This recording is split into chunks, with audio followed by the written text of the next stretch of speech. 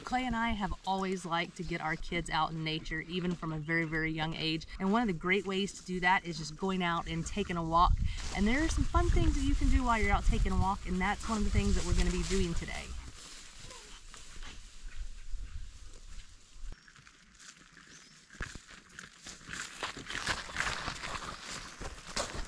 Come on, Will, let's go.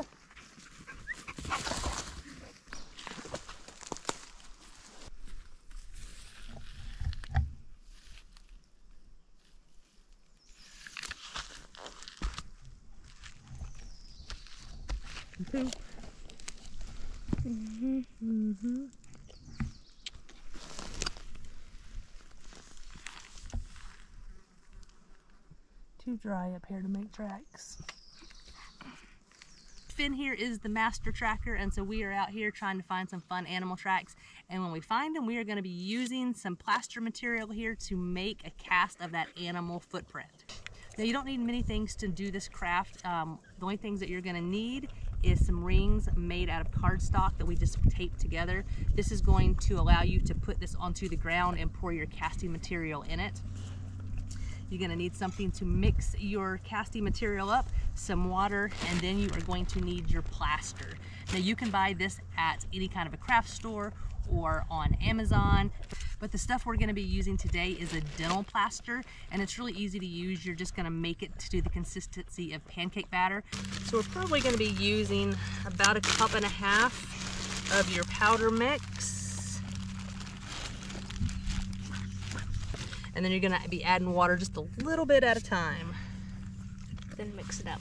Yep, and start mixing. And so you want to mix it up really, really well so you don't have any kind of clumps in it. So when you mix this up, make sure you scrape the sides really good, because that will clump up on the sides. So it's about the consistency that you want it. First into the track. And we get the whole track. The rest of it.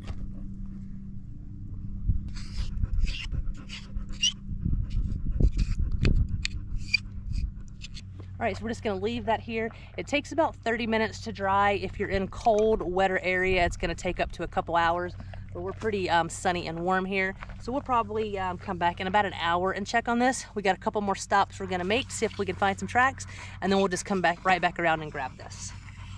Now this is a project that you really can do anywhere. You don't have to live out in the country. I mean, even if you're in an apartment in town, you can make these type of prints.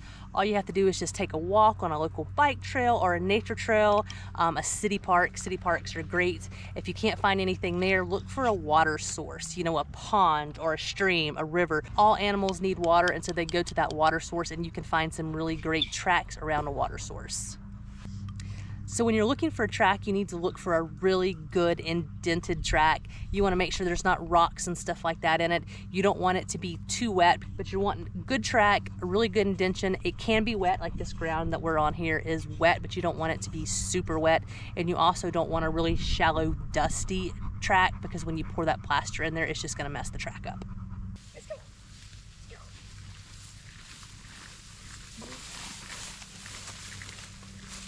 Let's go.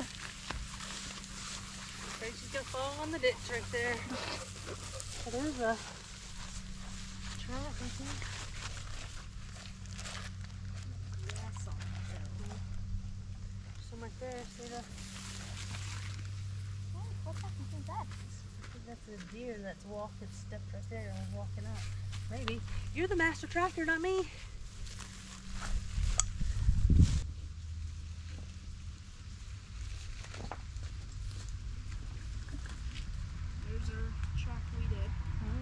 This here.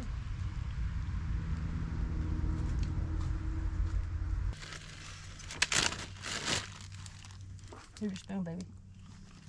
That's probably good.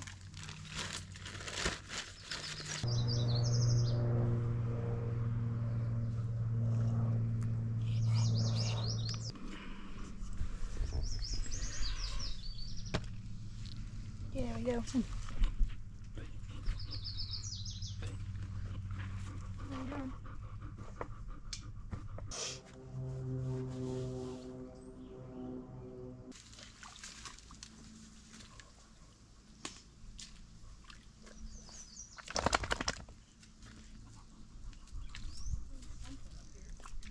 Maybe good tracks.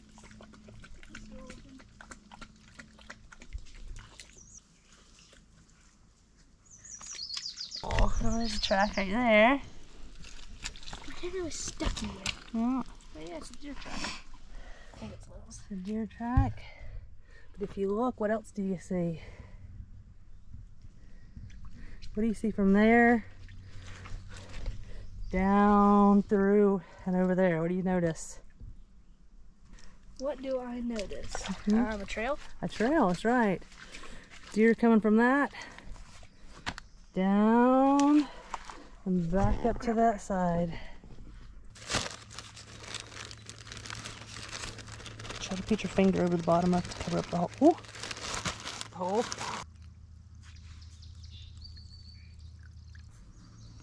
Good. Whoa, whoa, whoa. Put Sorry.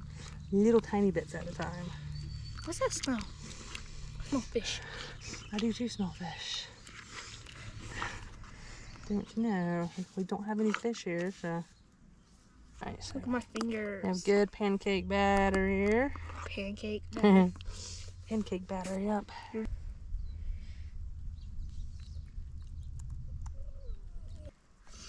so pour it in.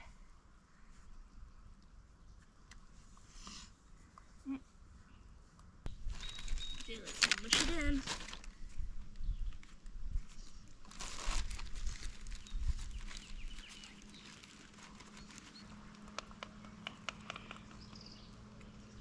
Did you really say aw for the tick? No?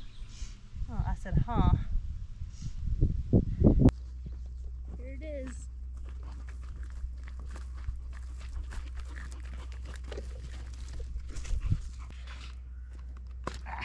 Yeah, there you go. Turn it off it. Can't see it very well right now. Okay, this one should be easier to get.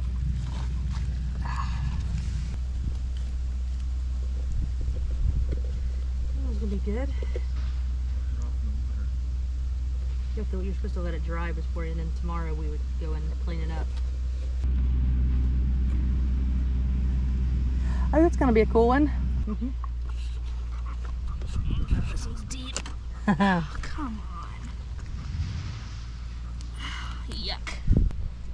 Pretty cool. How many more we got? One more. One more to go. If we have any more, they're not going to be able to fit in this thing.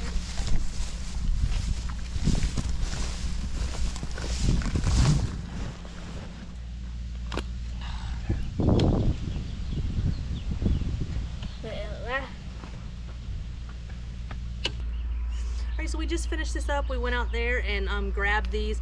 They sat there for about probably an hour to dry. But now that we have them like this, they're still covered in mud, but you don't want to do anything with them at this point. You just need to let them dry for 24 hours, and then you can get a scrub brush and just clean them up and make them look a lot better.